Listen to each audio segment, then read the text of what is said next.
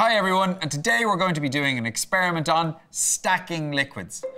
My name is Phil, and you're in my space, but the good thing about all of this is that you can probably get your hands on all of these type of safe materials and try it in your own home, as long as you have a glass container that you can see into and you have a steady hand. Because what we're talking about today is how things either mix or don't mix depending on how dense they are, or their density. And what density is the amount of stuff you have crammed into a space. And I suppose the best way to think about that is mass is the amount of stuff that has something in it, and you cram a lot of stuff into a small space, it's really, really dense. If you have the same amount of stuff in a wider, bigger object, it's less dense. Its volume is bigger, but the amount of stuff that's in it is still the same amount, because density is mass divided by volume. So the amount of stuff that you have crammed into something, if you keep putting more and more and more stuff into it, it's more dense, or heavier in a lot of ways as well. So if we take a very simple experiment, like we get a container here, and I get some water, and I take that water and I pour it into this, and I pour, just water you get from your tap, pour it and sit it inside that, and then you get some vegetable oil from your kitchen, ask your parents or guardians, whoever's looking after you to help with this, pour some oil directly into it. Although it mixes, it starts separating, and you'll see it bubbling up and coming up to the top, and what's quite nice is you see that separation really, really clearly. And even if we get a spoon and we ding-a-ling-a-ling-a-ling and mix it all up together, and so even though there are more bubbles, relatively quickly you can see that already it's starting to separate because the oil is less dense in the water. So what we are going to look at is trying to stack more and more of all of these things together into this container and see how many we can do, and then have a look at where things might float in them to compare to what their density is. So what I'm going to start off with is some honey. If you have a container and you might have some honey at home, you want to try and pour this in, but pour it directly into the middle, not so it runs down the side so it sticks.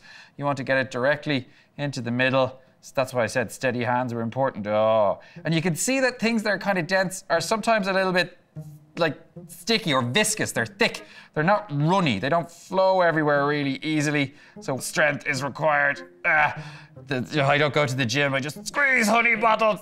I'm a honey monster of some kind. Anyway, what we'll see now is that we have a layer of honey down the bottom. Next, something that's quite similar to honey in its look and feel is maple syrup. So we're going to try and get maple syrup inside, again going down very much into the middle and pouring it into so it doesn't run on the sides. Similar kind of color, a little bit darker, but also see how easier it flows in comparison to the honey. You can even see as it moves within the jar, it flows and moves around much easier than the honey does. It's not as thick. You can see it's a little bit darker though, and it's starting to sit up on top of the honey. Okay, what else we got? Oh, it's a washing up liquid, a lovely green color. Will sit on top of the honey, on top of the maple syrup, and sit right there waiting, because it's less dense than those. We should have lots of this in the house because we're washing our hands all the time, aren't we? Yes, so we're starting to see a separation of the three sections now. We've got honey, we've got maple syrup, and we've got a nice green color there at the top. I'm also going to add in some water this time, in order just for, fun. I'm going to add in some red food coloring into this because it will look prettier. Mix it around here a little bit. So as I take this in, and we try and pour this in now. Here we go. Now it's hitting with the soap, so it's sudsing a little bit. That's fine, just go nice and gently. And over time, you'll see that that red layer then is sitting on top of that green layer. Okay, so now we have redness on top of the blueness, and the slightly brownness, and the slightly yellowness on top of that.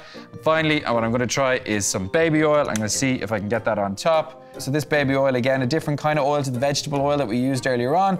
Oh, and it smells really nice, but this again is less dense, so it's sitting on top. So we have a stack of liquids. We have honey, then we have maple syrup, then we have soapy water, then we have water, then we have baby oil on top of it. The other thing that we can try is we have different objects that we can try and drop in and see how dense they are in comparison to the liquid, because things will float in liquid comparatively depending on their density. So if you have something that is less dense than water, it will float in water. If you have something that is more dense than water, it will sink in water. So it's about density and the comparison between the two. So if I take something like a metal, like a piece of metal, and I drop this in, where do you think this might sit, make a prediction, think about where you've observed this before. If you've seen stuff that's heavy dropping in liquid before, where do you think is gonna happen? If we drop it in, we drop it, and okay, so it's so it's all the way down the bottom. It is in the honey, it is sinking to oh, that looks so cool.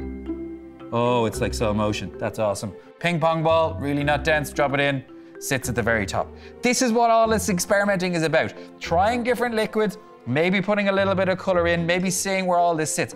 This is a collection of liquids that I've found around in my space. You can try a collection of liquids around in your space. See where they mix together. You don't have to get them in a particular order. They will separate over time. Maybe try something else. What else have you got easy at home? Milk. Try this at home yourselves with milk, with your data. Send it in to us. Where would you think milk should sit with this, or other liquids? I'd love to see all the colors you could put together. And the good thing is, it looks really pretty. Take a look at rte.ie/learn and send them in to us. And look, we left this for a little bit and the oil and the water are completely separated now. Really, really nice. Stuff you can try at home, and there's no reason why you can't bash this out. Give it a try.